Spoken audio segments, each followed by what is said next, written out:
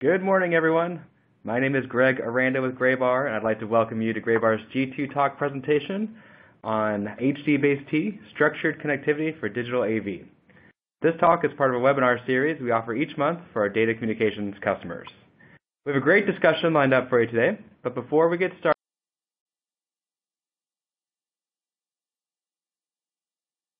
I'd like to cover a few housekeeping items. First of all, if you're one of the first 50 people who join the presentation today, you'll receive a coupon for a free cup of coffee, courtesy of Graybar, as a thank you for your time today. In addition, this presentation is worth 1 BICSI credit, so if you stay online for the entire presentation, you can download the BICSI certificate right from the platform. You'll just click on the ribbon icon shown here, and you'll be able to download the certificate.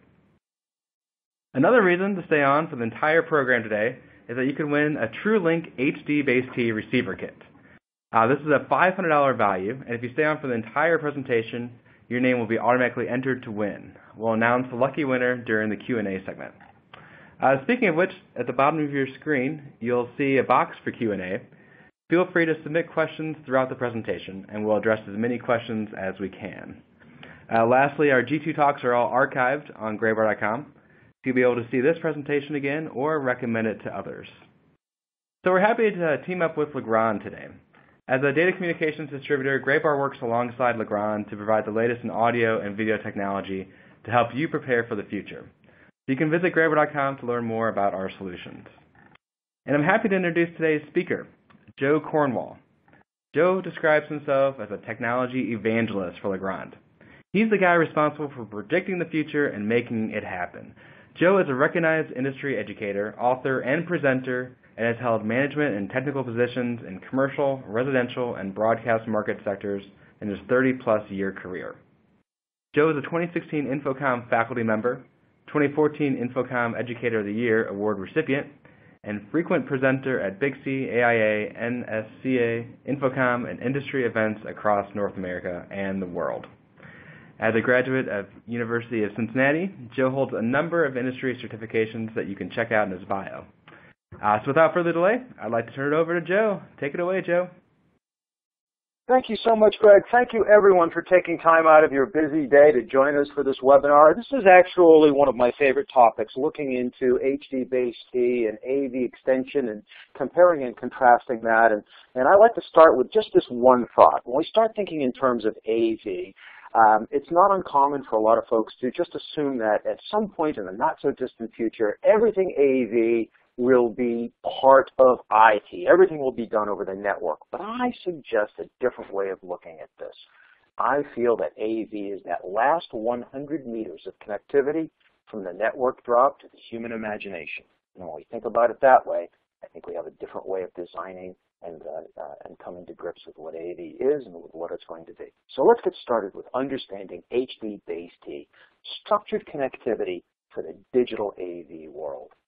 What we're going to talk about today, a few different things, is digital video in and of itself. What exactly are long distances for digital video, and what do we have to carry? What are the challenges of these connections? And what is the actual payload? What are we trying to deal with when we look at digital video? Because it's not just video. We're talking about data sets that can exceed certainly 10 gigabits per second, and in some instances, in the not-so-distant future, we'll be looking at close to 20 gigabits per second for uncompressed digital video and audio capability. So it's important that we understand exactly what's going through all of these connections in order to get a better feel for where we are.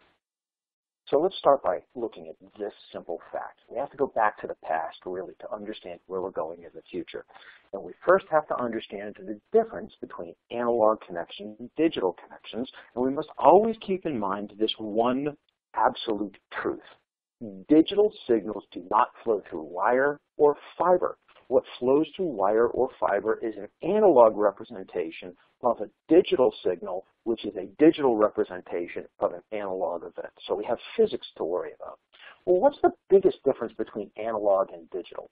Analog is continuous in nature. It never stops. If we had a razor blade that we could cut time with, we could cut analog signals down to smaller and smaller pieces of time. And in fact, we could actually comb into the noise floor for more and more information. In fact, in theoretical terms, analog has essentially an infinite bandwidth. Of course, this isn't true in practice, but once again, if we look at this just in terms of the way that it operates, if we look at this as an intellectual exercise, analog is infinite in bandwidth. But if we think in terms of what happens with analog when we make copies, when we transport signals, we get noise, we get generational loss, we get intermodulation noise, we get distortions. This signal is very, very delicate. So years ago, we created a method of going to a digital signal. And when we go from analog to digital, we trade this essentially infinite bandwidth for an essentially infinite noise floor, meaning that we have a more robust package that we can send along our structured wiring from point to point. The advantages of digital signals, of course, are that they use discrete representations of information. And these are two vectors that we are all familiar with. We call this the sampling rate, how quickly the samples are taken, how many times per second we look at it, a sound, for example, and in a compact disc, this of course happens 44,100 times per second, minimally, and can be much higher of a sampling rate than that. And then we look at the bit depth, which is how many ones and zeros describe the information. It's this combination of ones and zeros, this binary nature of a digital signal that defines its finite resolution. So if we think in terms of a digital system, if we had a digital system with just 4 bits, then it could either be 0, 0, 0, 0, all the way up to 1, 1, 1, 1.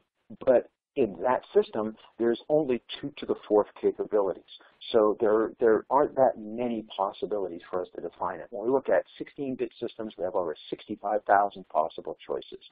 So keep this in mind. In a binary system, anytime you add 1 bit, you double the total amount of information.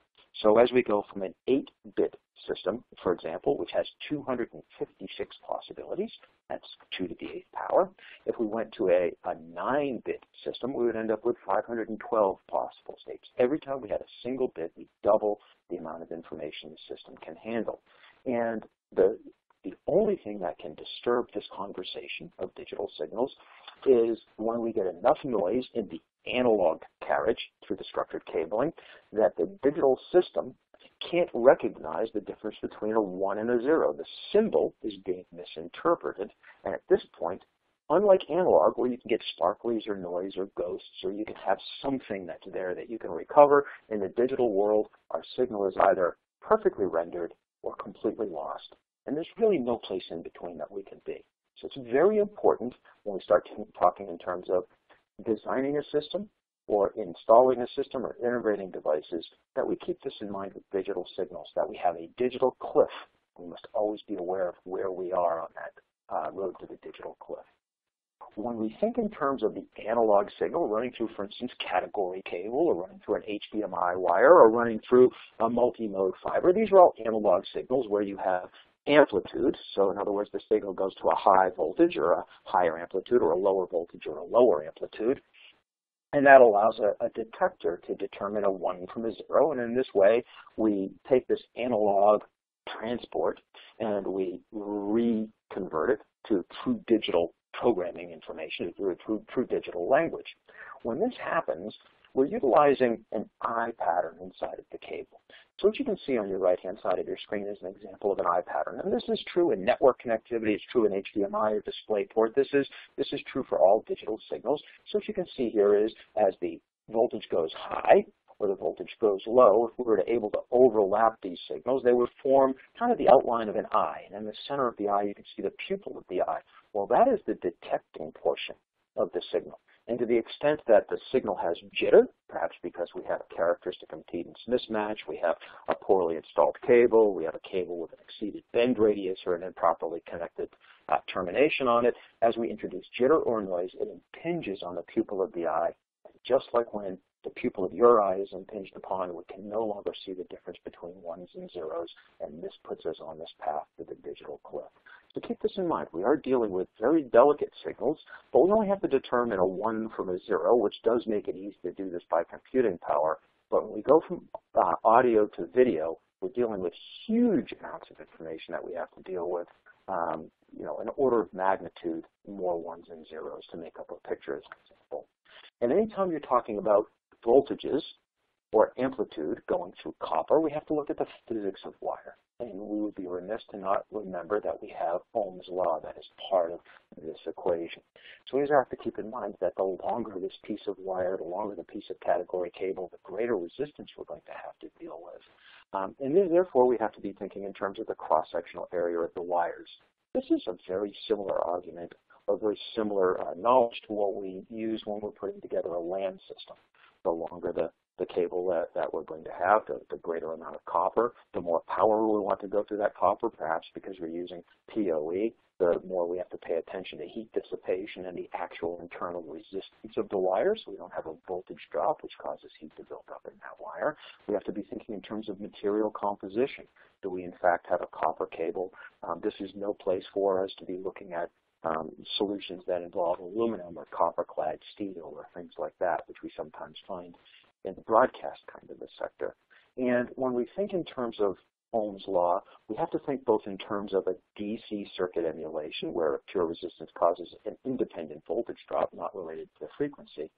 We have to think of something called impedance, so the characteristic impedance of the connections. The characteristic impedance, for example, if we have a 100 ohm characteristic impedance or a 90 ohm characteristic impedance in the case of an HDMI cable, right, so between the pres and HDMI cable, that characteristic impedance is an effect of the circuit. It's an effect of the fact that we're sending an AC signal through it. And to the extent that a cable is improperly connected, we don't have the AP-AC connection properly terminated on the end, or we have exceeded a bend radius, or any of a number of other physical malaise that can affect the way we make these connections. Anytime we have to deal with that, we have to think of it as a partially soldered or one-way mirror. So here comes the signal, let's say from our Blu-ray player, and it comes to this bad connection, and part of the signal is reflected back to the Blu-ray player while some of it goes on to the display, to the projector or TV. You'll get an image, but that reflected signal that went back is now mixing with a new signal that's coming out of the player, and it's going to cause phase-related anomalies. It's going to increase the noise until eventually the signal completely fails and we don't have it. So we have to worry about these electrical parameters of the connection, particularly the impedance, which are elements of capacitance and inductance, as well as the actual resistance of the wire. All of these have to be taken into account with the same care when we're talking about particularly HDBaseT as we would put into the design of a 10 gigabit network system, because with HDBaseT, we are in fact dealing with 10 gigabits per second of uncompressed digital content. So looking at this characteristic impedance again, and I don't want to get too far into the electrical theory behind this, but it's important to understand that it really is represented by inductance in series and capacitance in parallel with the load, which can roll off both the higher and the lower frequencies impinging upon that I pattern. So therefore, it's very important when we start creating HDBaseT systems that we follow along with the same TIA requirements for precise constant conductor spacing and precise twists pitch per inch, so that these cables can't pass the signal. We're talking about something that is every bit as delicate as a 10 gigabit per second LAN. But we have one additional problem we sometimes have to worry about. With AV products, it's not unusual for us to be in a situation where we may want to connect or disconnect devices. And of course, when we're talking about structured cabling in the LAN environment, we always use a solid copper conductor. But sometimes we want to use a braided copper conductor, perhaps for that little patch cord that comes out into the device that we're plugging to, for instance, your laptop or something along those lines. That's a challenging situation because we do have to think that at the very, very high frequencies we're dealing with, certainly in excess of 75 megahertz for the most basic of digital video signals, and oftentimes well in advance of that, we have to be worried about skin effect. Skin effect is where the signals want to travel on the outside edge of the copper, not utilizing the entire depth of the copper. And therefore, we have to have, from a design perspective, a balance between the copper gauge and the effect that we're going to have on the actual signal we're dealing with. So it's a balancing act when we start looking at something called POH. We'll talk about POH. This is power over HDBaseT, which is, in essence, 4-pair PoE. And we'll touch on that briefly as we go through this presentation.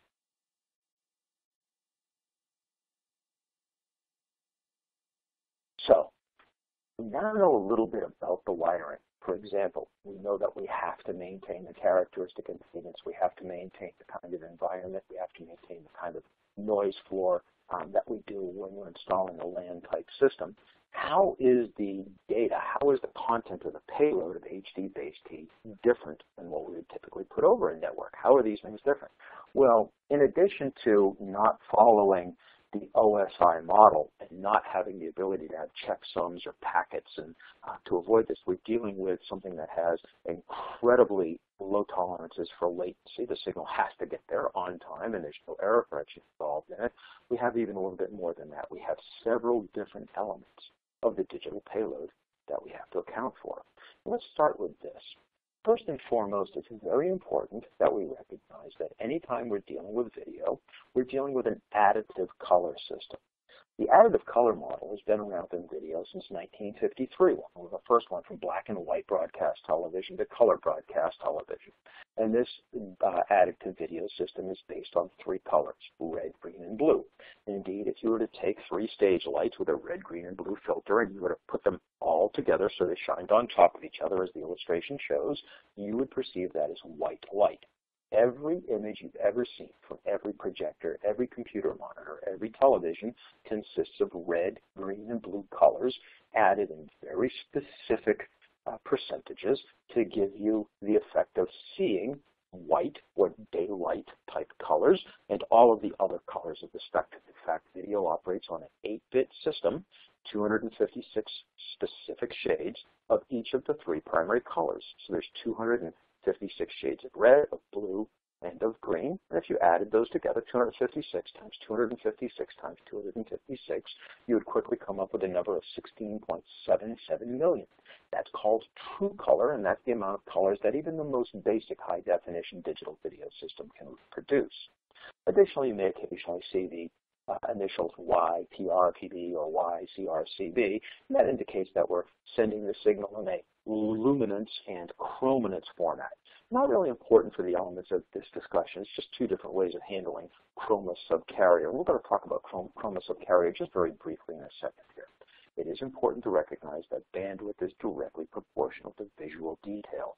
So if I want to go from a 720p image past a 1080p image, and I want to start looking at 2160p, which you may recognize as UltraHD, commonly called 4K video, well, to do that, you have to have more bandwidth. It's easy to think of digital video as a triangle with bandwidth and image quality and detail or resolution forming the three corners of the triangle. And to the extent that I, for instance, want to increase the amount of resolution, the amount of pixels, then I either have to also increase the bandwidth of the system or decrease some other elements. So we always have to deal with these three things being imbalanced.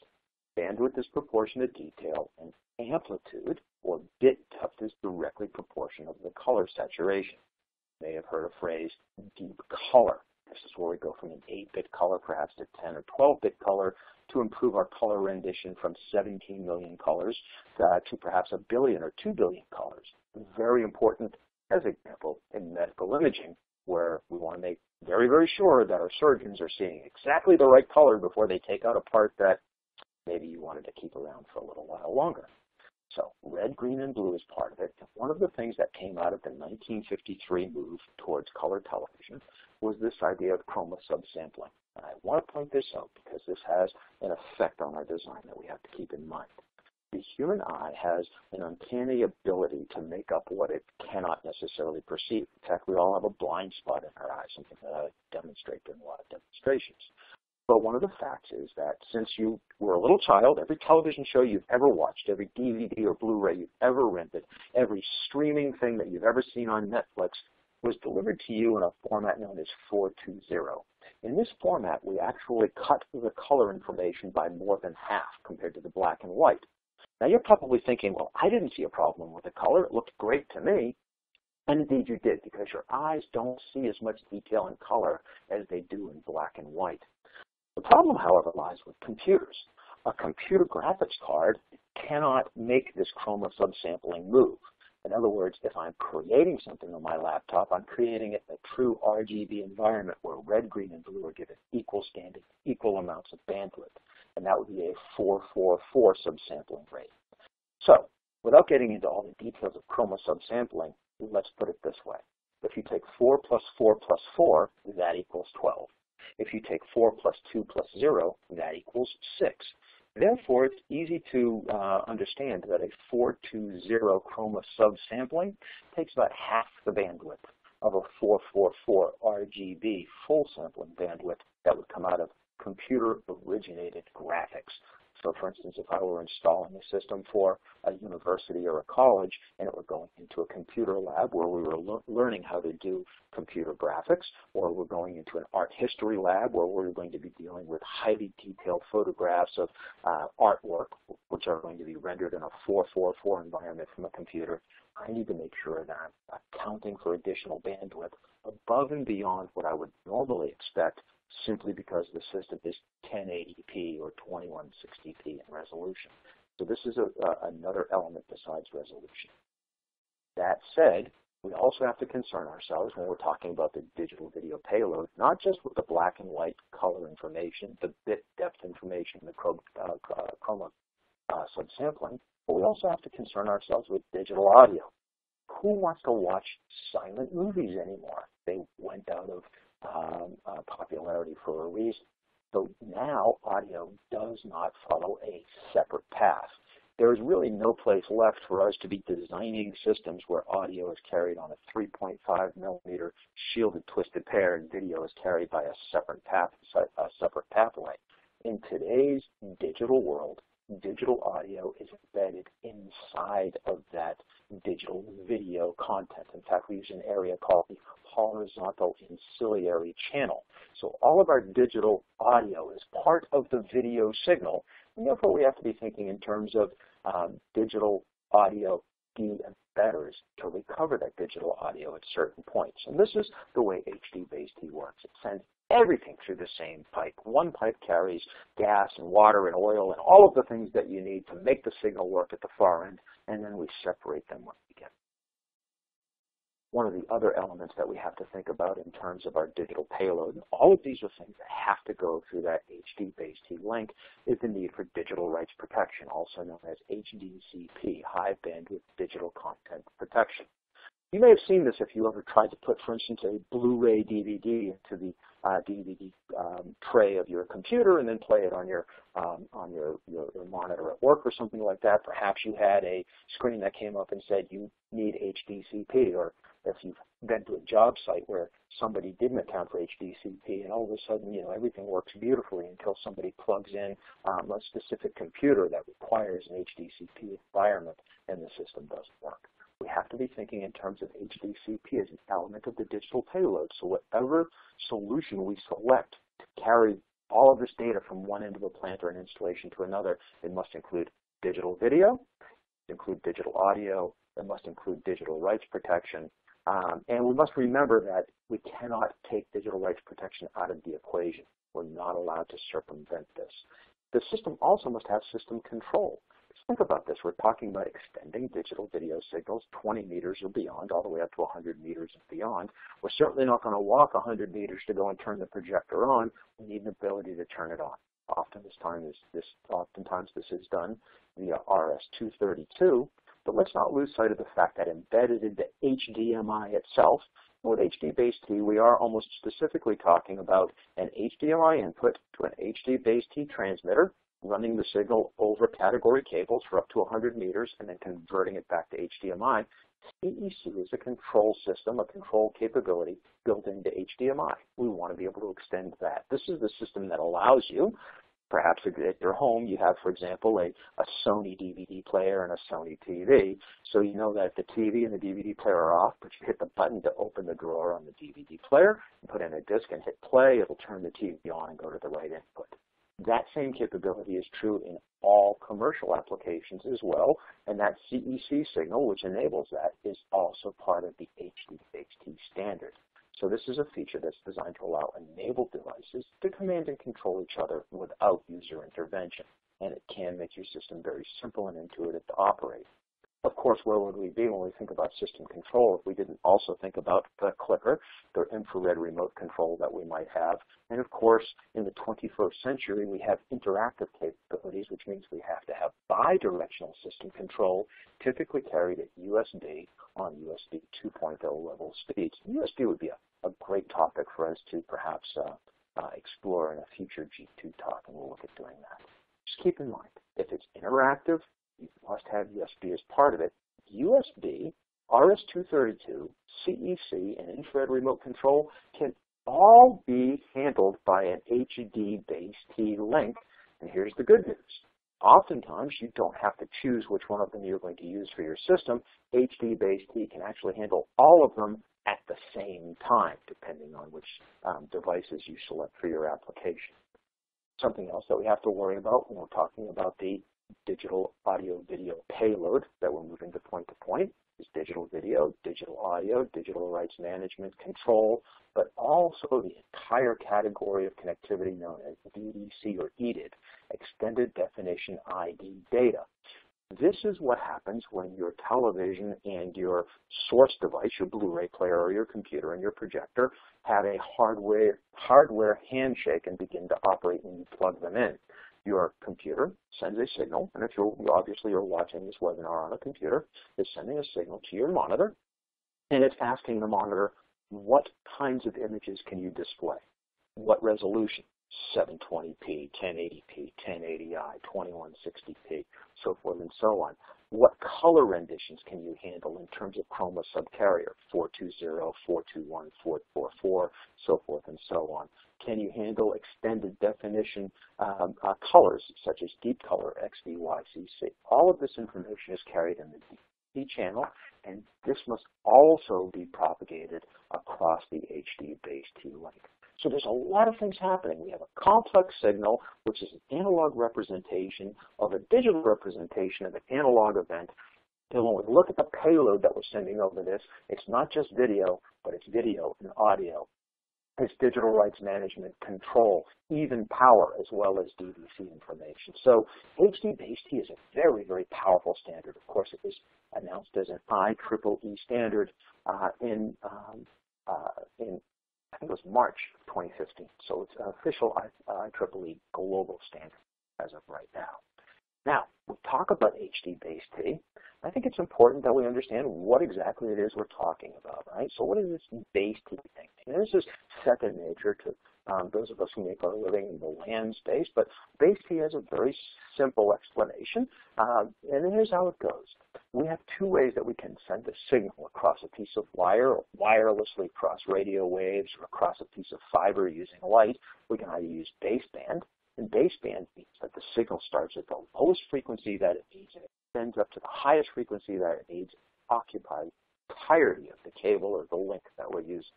So baseband denotes, or base denotes a baseband transmission. So we talked about HDBaseT. We now know it's a baseband transmission, therefore nothing else can be on the cable. And T denotes that it's going to be on twisted pair, as in 10 gig BaseT is a baseband twisted pair connection for 10 gigabit Ethernet. Similar idea. So if it weren't for baseband, is there an opposite to this? Well, yes, there is. It's called passband, just so that you recognize, right? Passband is what we would call AM radio or FM radio or broadcast television, in which case we take an originating signal, and you see a sine wave on your screen, and then for in the case of amplitude modulation, we would modulate the amplitude, the volume of the waveform, and then we can recapture the original signal. If you look at the example of FM frequency modulation, we're modulating the frequency, higher and lower frequencies of a carrier wave, and we can recapture the signal. In HDBaseT, as is true in LAN, we use something called pulse amplitude modulation, where the volume or the power, the amplitude, if you will, of the individual pulses representing the ones and zeros are modulated to give us back the original frequency, which, by the way, is that I pattern frequency. So we use pulse amplitude modulation. The biggest difference is on your LAN, you're using something called PAM4, which is a 4-position pulse amplitude modulation. In HDBaseT, we're using PAM16. And I'll talk about PAM16, how difficult that is to capture a little bit later on in this presentation. So Once again, HDBaseT, the newest IEEE standard.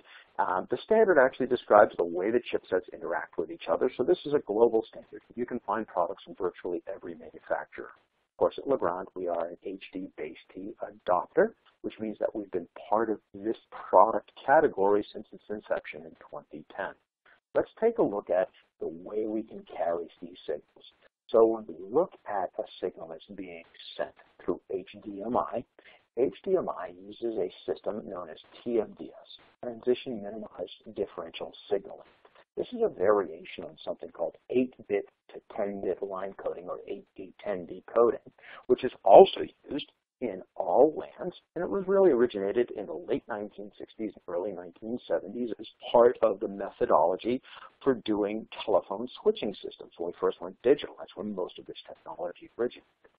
So when we start saying, well, how can I take an HDMI signal that's covering my 1080p high definition image, and I'm in my office, and I'm going from my computer to a projector in a meeting room, and the routing means that that cable has to be more than 20 meters long. HDMI should not be run more than 20 meters without doing something to protect the signal because of the collapse of that digital eye pattern that we looked at a little bit earlier.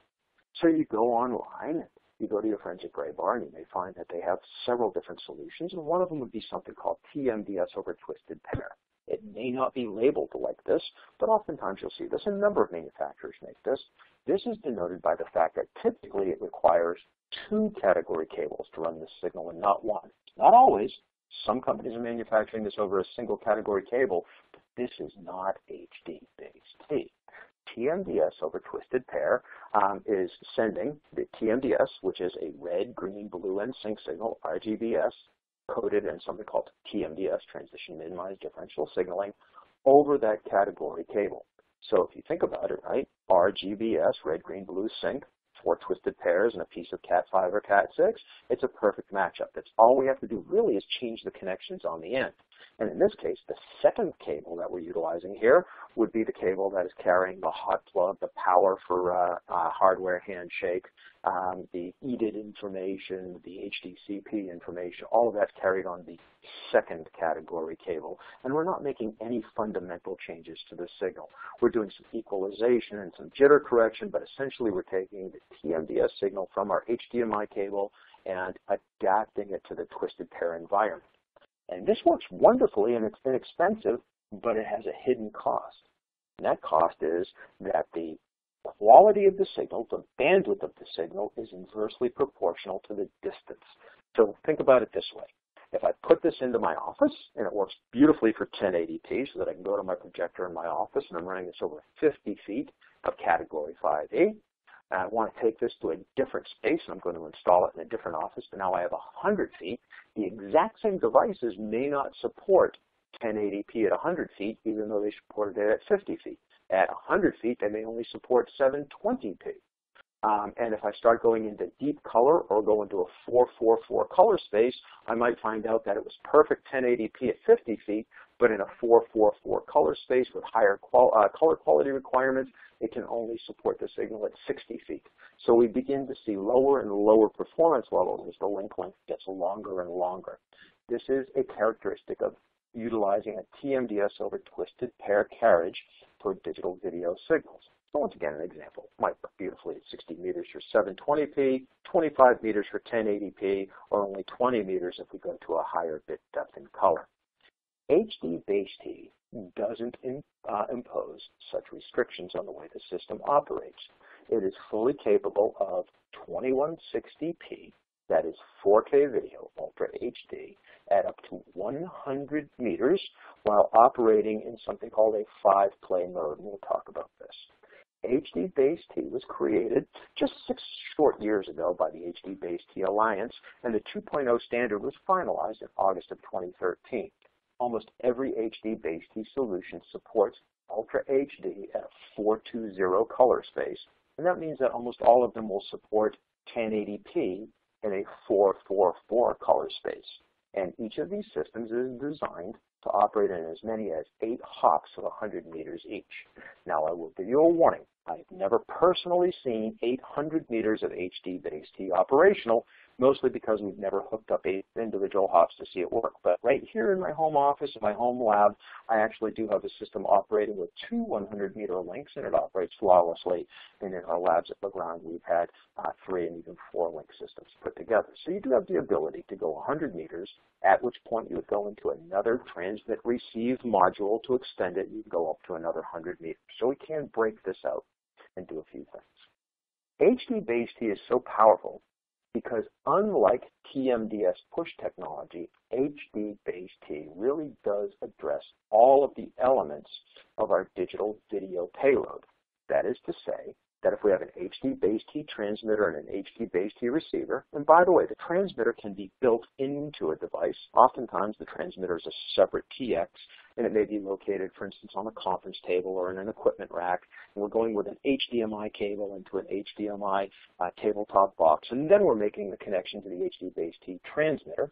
We then go over a category cable to an HDBaseT display, where we can either have a receiver or we can have the receiver built into the display. An example is Epson projectors have an HDBaseT receiver built right into their projectors, and you can utilize a Legrand HDBaseT transmitter to talk directly to the Epson projector without having to have another box at the far end. Regardless, HDBaseT will support something called 5-play, which is to say that over this single category cable, the system will support digital video. Once again, typically we look at it as 1080p in a 444 color space, but HDBaseT systems, with the exception of HDBaseT Lite, which I'll talk about in a minute, will support up to 4K in a 420 color space. This system is also designed to support all formats of embedded audio, so easily up to 7 channels of embedded audio inside the system, and also simultaneously we can support fast Ethernet. That is, that we can have a signal that's 100 megabits per second Ethernet. And an example of this would be, let's say we're doing an installation in a high school, and we have a network drop by the teacher's desk, but we don't have a network drop in the middle of the ceiling where the projector is going to be mounted. We could utilize HDBaseT to extend the network drop from the teacher's desk to the projector over the HDBaseT link at 100 megabits per second, thereby allowing, not so much for streaming video and things like that, but allowing us to poll the projector for its operational attributes and figure out when the filters and light bulbs need to be changed. The system also supports control. Once again, it supports CEC. It supports infrared remote control, so you can have an IR flasher and repeater, or you can have controls built into it. For instance, using one of our control systems, can operate over HDBaseT. You can also have CEC or USB. HDBaseT, depending on the products you select, can handle any and all of these even simultaneously. And HDBaseT was the first implementation of 4-pair PoE, allowing us to deliver up to 100 watts over the category cable. And you can actually go out right now and buy, for instance, a 50-inch flat panel 1080p display that has an HDBaseT input and does not require a connection to an AC mains. In a strange twist of fate, you're going to pay more for a TV without a power supply than you will for a TV with a power supply. But if you have to do a low voltage display for digital signage, that product actually is available. Let's take a look at what else HDBaseT does. Power over HDBaseT. This is a fascinating opportunity because this is where PoE is going to go to. Now, when we look at HDBaseT, we are already immediately talking about 4-pair PoE, where we're dealing with somewhere between 50 and 57 volts DC power supply over each of the 4 pairs, providing about a half an amp per pair, 1 amp for every 2 pairs, which can give us up to 100 watts. Now, some of that will be dissipated in the form of heat, so the standard caveats we have to think about in PoE are still in play. And if we really want the best performance, if we're going to utilize power over HDBaseT, we should be thinking in terms of cables that are optimized not only for my signal, but also for power over PoE. And of course, there are a number of those. We'll talk about cable selection very, very shortly here. So here's an image, and this image was actually very, very hard for us to capture, and I brought it here for you because I wanted to give you an idea of what's happening inside of this category cable when we're dealing with HDBaseT. HDBaseT, once again, uses PAM16 symbols, where each symbol is transmitted using one of 16 discrete voltage levels, each of those voltage levels representing as many as 4 bits of data. Therefore, we can actually have a 10.2 gigabit per second 1080p image going through a Cat5e that's only rated to 100 megahertz would only be typically used in a 1 gigabit LAN. It's because we're using all of the pairs simultaneously in parallel. Now, that said, I want to point out that as you're looking at this, this is a complex waveform. Any alteration of this waveform would close the eye pattern, and the system would become unpredictable. That's not what we want. How do we ensure that we have good connectivity in an HDBaseT solution?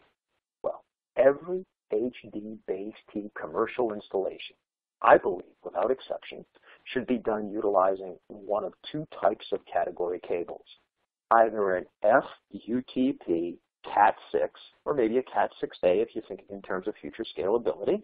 So we're dealing with a shielded, a foiled, unshielded twisted pair, so an FUTP cable, which means we now have to have shielded connectors, we have to have shielded wall plates and shielded jumpers coming to our devices. That's one way to do it, and that's the industry standard, and it's utilized by almost every manufacturer, from Legrand to Crestron and Extron and so forth.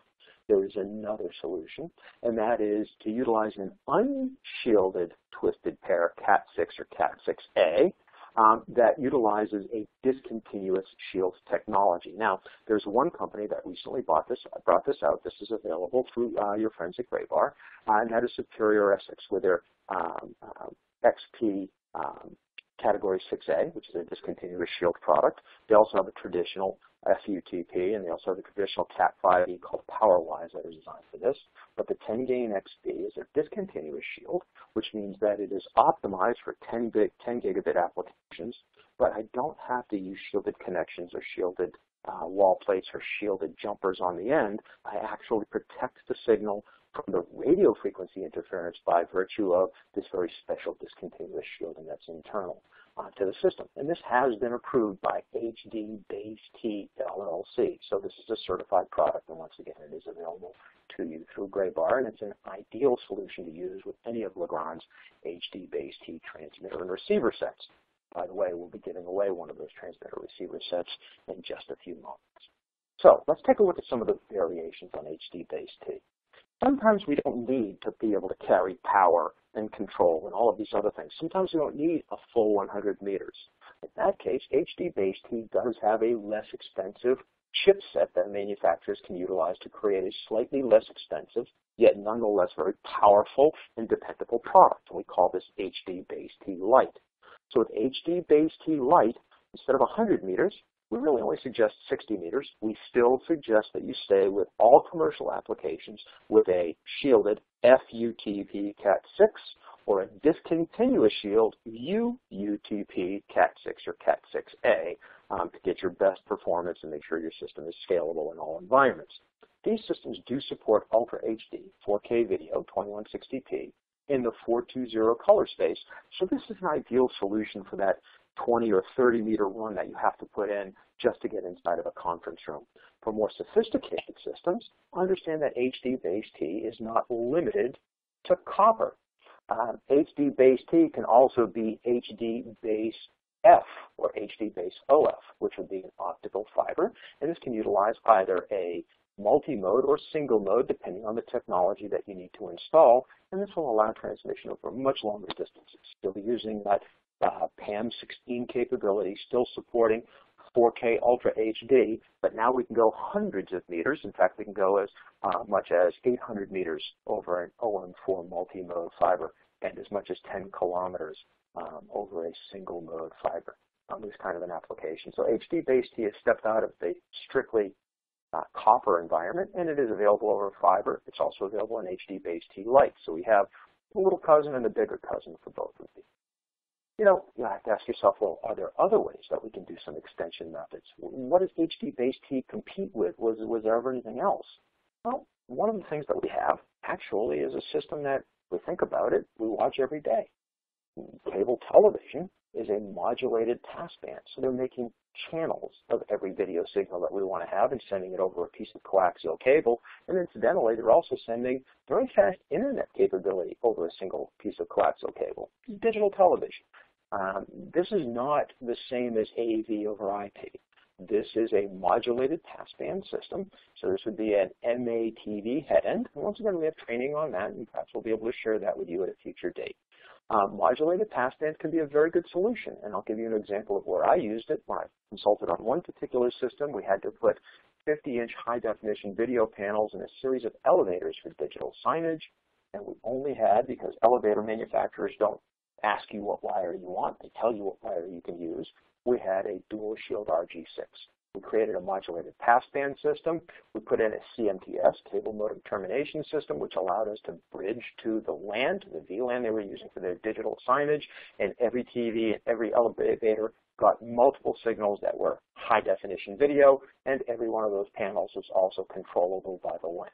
So this is an important technique, quite a bit more expensive than HDBaseT, but if you need it, it is an alternative for certain applications.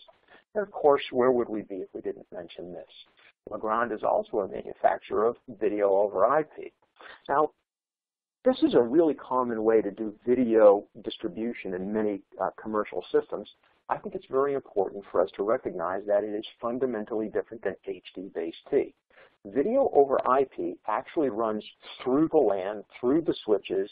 It is an OSI model system that operates on, certainly inside of a single facility, out to layer 3.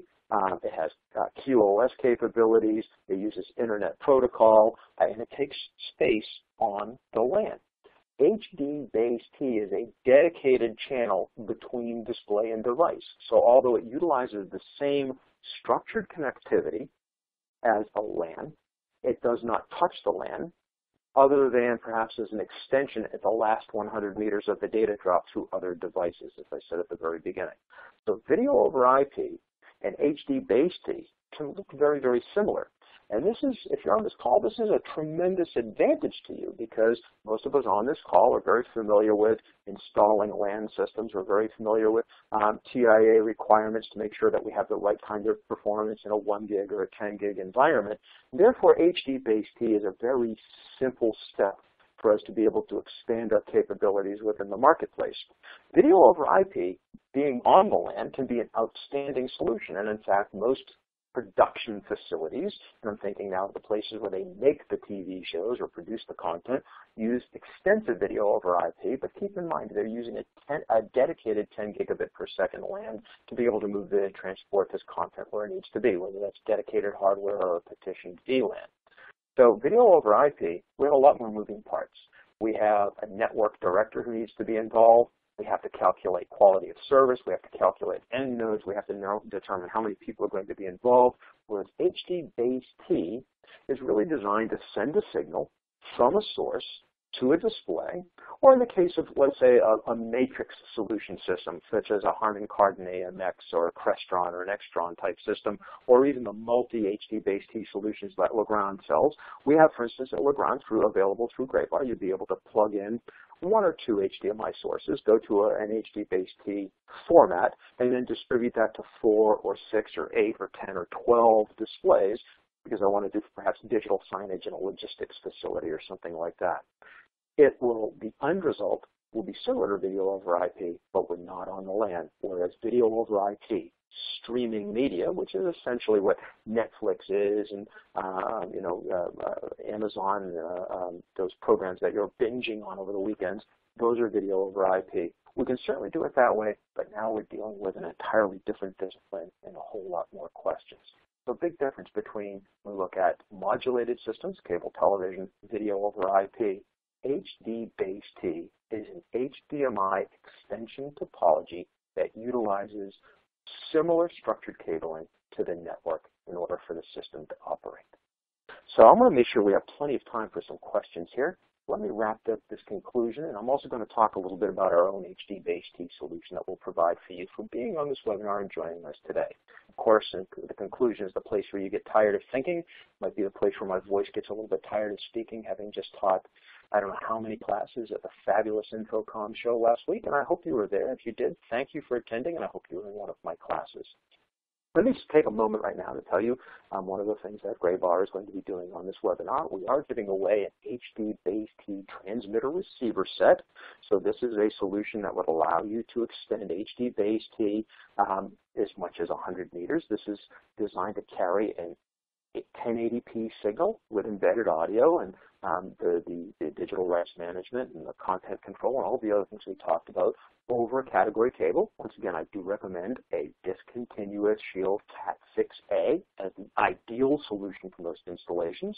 Any commercial installation, at the very least, you should be using a foiled UTP Cat6, and in a residential environment, it may be acceptable to utilize a Cat5e solution, only in so much as most residential environments, we don't have the amount of wireless access points and radios and noise in your house that you do in an office location.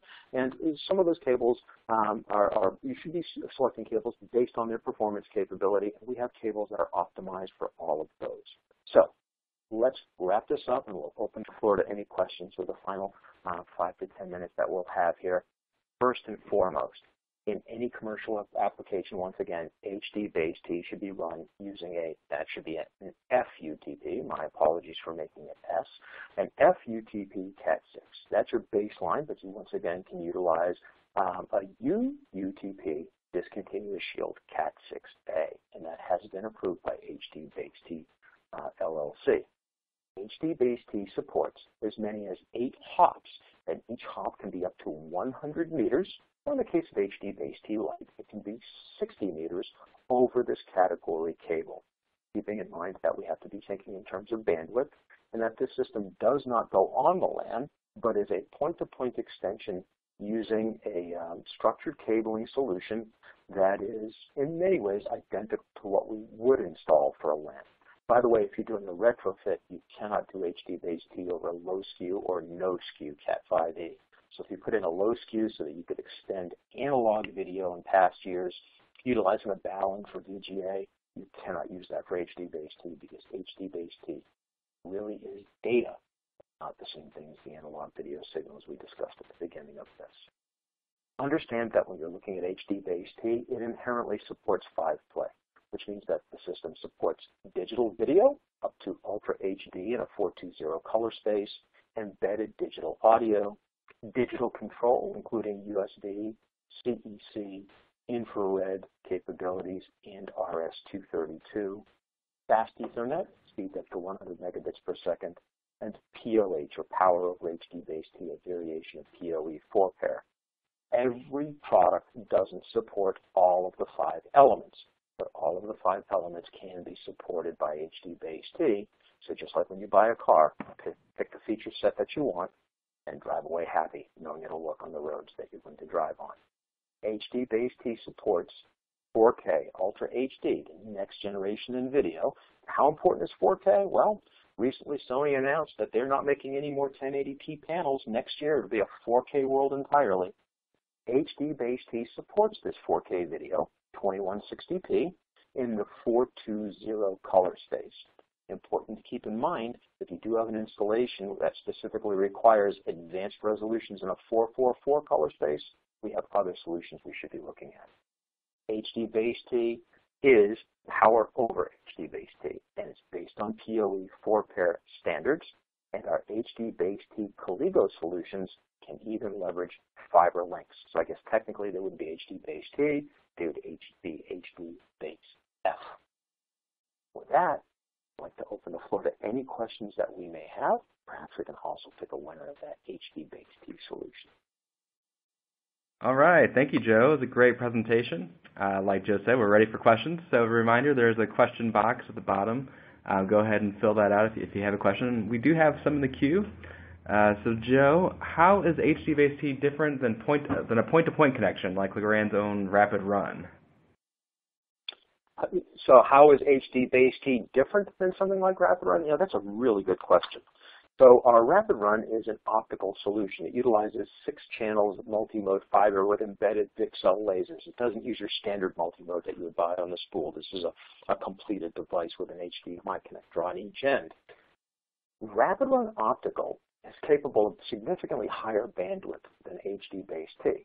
So if you had solutions where you said, look, I understand in this particular college application or this particular business application, I have to have scalability to 4K in a 444 environment, possibly at some future point to 8K video, because we're thinking in terms of 10 years out. And I have to go farther than 100 meters. Maybe I have to go 200 or 250 or even 300 meters, 1,000 feet out.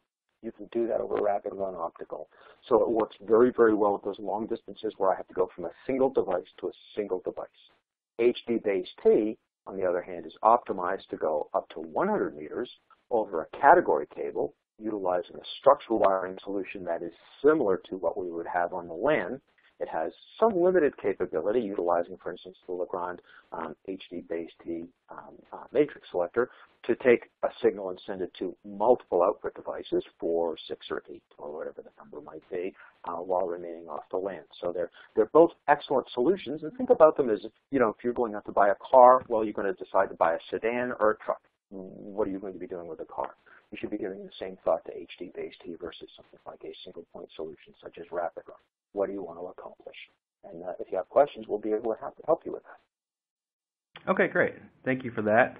Here's another one. How will GPON and HDBaseT work together? That's kind of an interesting question, and I'm not sure what you mean about how they will work together. Perhaps you can give me a better example of what you anticipate being the issue there. Yeah, maybe. I have not. All right. Let's move on to the next one. Maybe we can clarify that with Sam a little bit later. What is your opinion on the cost value of STP versus fiber for less than 100 meters? Well, there's no question about it that if we start looking at going to fiber, we're going to increase the cost of the transmit and receive ends on both sides of the equation significantly. So staying with copper for runs under 100 meters can actually be beneficial in many ways. Of course, the exception to that is when you start looking at integrated cables that utilize fiber. And we're not talking about buying transceivers at both ends or something along those lines. So the biggest advantage, of course, of fiber is I don't have to worry about things like ground loops. I don't have to worry about things like RFI or EMI because we're dealing with pulses of light and they're relatively impervious to environmental inclusion. When we're talking about copper, we do have to worry about putting the system together properly, which I don't think is too much of a challenge for most of us on this webinar. So in that said, it really comes down to if I had to have a system that was scalable to the ultimates in resolutions, if I had to have the most bandwidth possible, and if budget wasn't a consideration, I would opt for fiber where I could do that. I've yet to have too many opportunities where the client has said money is no object. Okay, great. And Sam did have a clarification. He was just asking if they are able to work together, GPON and HDBaseT. So passive optical networking is where I'm assuming that we're going with this. And once again, when we're talking about HDBaseT, we are talking about a specific point-to-point solution that's designed to handle a TMDS signal describing digital video as opposed to a more open opportunity. Yeah, it's true to say that when we get to that point where we have very, very wide bandwidth networking capabilities, and we're measuring bandwidth not in a few gigabits per second, but in terabits per second, the equation changes. Once again, I think that's a future technology, and it's a very interesting conversation, a very interesting way to look at the way things are going to be installed. But from the context of 2016, I think we still have at least 5, maybe 8 years where everything is going to be copper-centric, particularly when we start talking about how do I extend the signal from a conference table to a projector at a length of 100 feet or 150 feet or 200 feet, as opposed to how do I distribute extremely wide bandwidth content to multiple locations across a campus or in a large building. They're two very, very different problems that we have to look at. HDBaseT is an HDMI cable extender that allows us to go up to 100 meters over multiple hops and allows us to go to multiple destinations from a single source, and it does not utilize the OSI model or reside on the LAN in any way. Okay, great. We are just about out of time. I wanted to remind everyone to download their Bixby credit. Simply click on the ribbon icon at the bottom of your screen to do that, and we'll leave the session open a little bit longer for you to complete that. Also excited to announce the TrueLink HDBaseT receiver kit. The $500 value goes to Yama's Blackburn, so we will contact you to get that out to you. And like I said, we're just out of time. So if we didn't get to your question, we will have a Graybar sales rep follow up with you. As a reminder, this presentation will be archived on graybar.com, and we hope you can join us next month for the next G2 Talk. Thanks again, Joe.